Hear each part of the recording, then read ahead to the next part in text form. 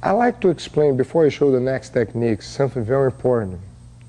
In my career, in my experience for the last 30 years of Jiu-Jitsu, I like to explain, like it's not the quantity of techniques I'm going to show in this tape, but be sure the techniques I teach in this tape, you memorize well, practice, try flow the techniques in training, and be sure when you train with your opponent, these techniques flow okay.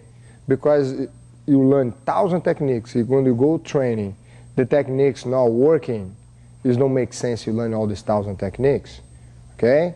Be sure you remember that. Sometimes one technique can help you to be in a match or self-defense techniques. That's why it's very important you get all the details. Sometimes I think I talk too much, but I think the reason I talk too much because I want you to see all the points, you know what I mean, to help that techniques get very easy to apply, okay? The next techniques I'm going to teach here is going to be very simple, but it's very effective, okay? It's a good techniques you can do a lot with gi, without gi, okay? One thing over here, when somebody put the weights over here on my chest, you know what I mean, I'm going to put the hands inside here, going to try to open his arm. As soon as I hope, I come right here. Okay, when he move a little bit, I'll show you. When they grab over here, I don't keep my elbow too close over here. I want to be sure his arms are way here. The reason why, because I want to move the hip and I want to come right here. You see? When they come right here, I'm in a very comfortable position to try reach here. The key is how I lock over here. Now, my goal is to come back here. When I come back here, and I put the weight on top of me. You see, I not have much angle here. I'm going to struggle here, but Renato is very strong. It's going to be very hard. But you see this leg over here? That leg is going to help to move my hip this side. More I move my hip, less weight of Renato I'm going to have on top of me. Over here, this leg, from here, I go to his back over here. If I have a chance to cross or to put over here, his body is going to be stuck. But look here. My goal right now is to finish here. My goal is to put this hand right behind his back. But a lot of times over here, I stretch over here and come back over here. Both is going to create an angle here. You're here going to be able to finish. Okay, let's drill. Okay, I want you guys to do this drill here. 1, 2. Do you see the arm straight?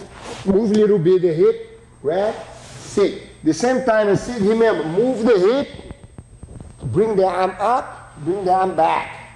Here. Okay? Be careful for do this drill, for don't overstretch your, in case the arms are right here, great. You only have to do is stretch your arm. You see, in case you want to sit up here, not much angle. Move the hip and sit. You see how quick I sit up?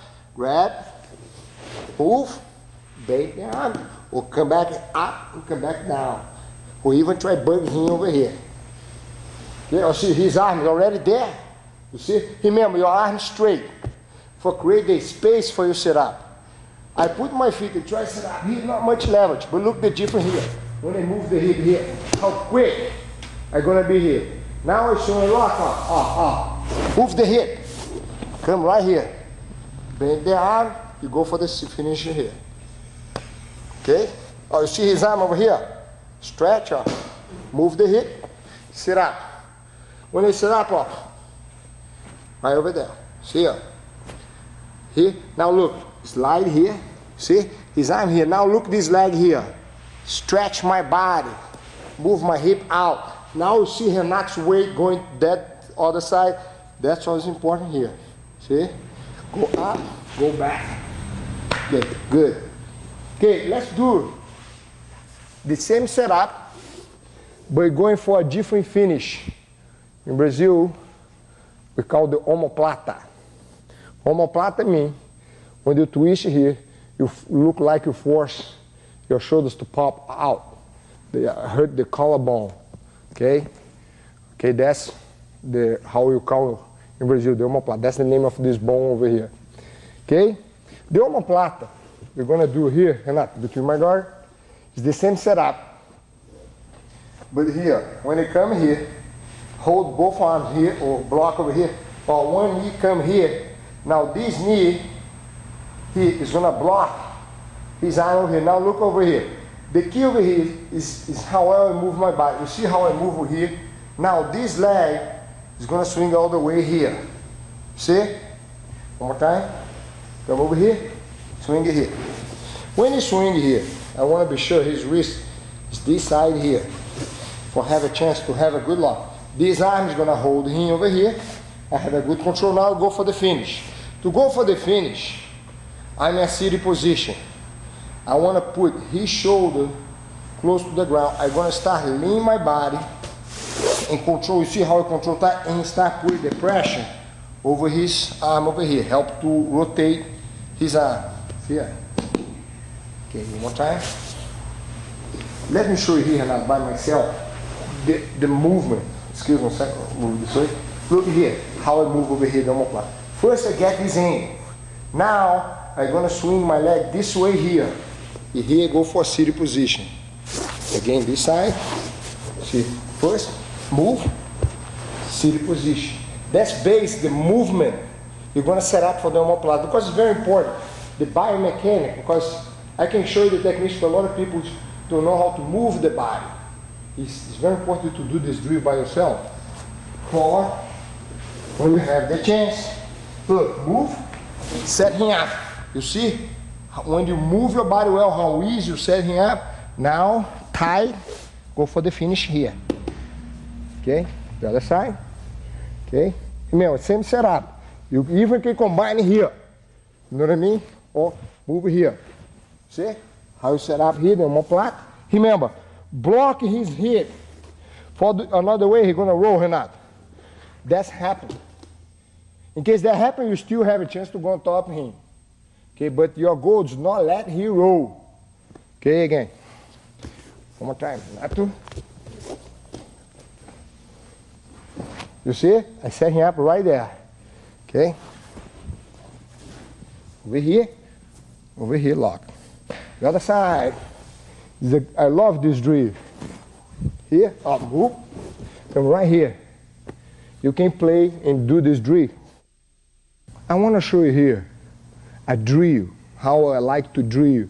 Because most of the way my philosophy is like, when they drill the techniques, I like to get all the details possible, but it's very important when they drill, for me and for my students, is to bring real close to what is going to happen in the fight.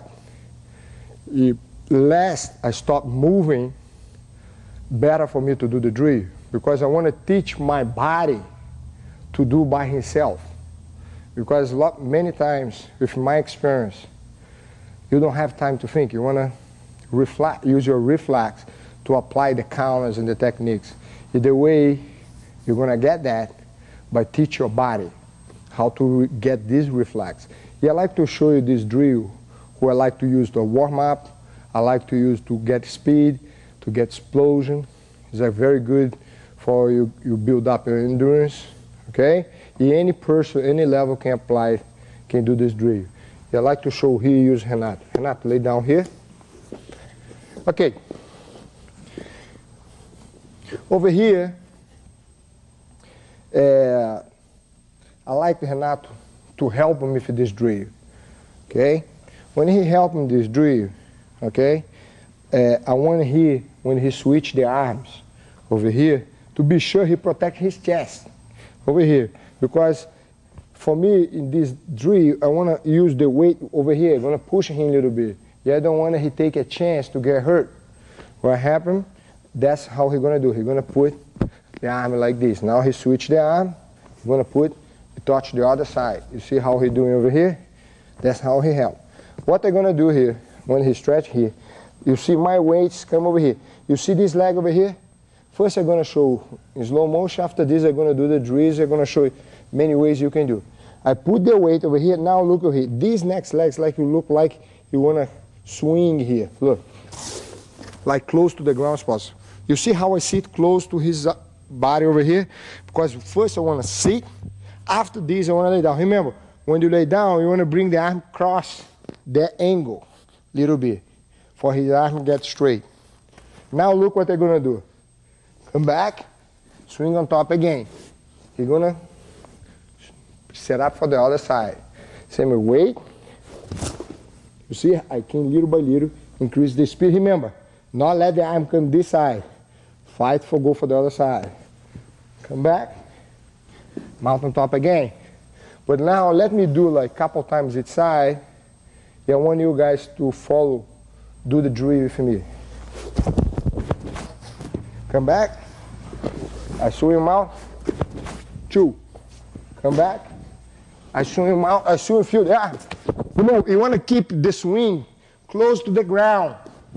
You don't want to go too high. Because the too high, you're going to create gap. Everything is not give space. You see how my hip go low? Because the swing is going to teach that. You see I'm weight here. Look the swing.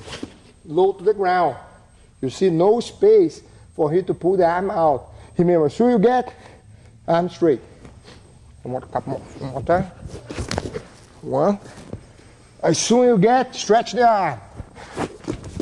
Over here, see? Can control here or here. Thanks, Hannah. That's a very good drill. Practice. Can do in slow motion. You start to feel comfortable. Start to increase the speed. Sometimes you can do by using time. But let me do 10 times each side. Go quick. That's a very good drill. It's a good way to warm up. I hope you enjoy this tape.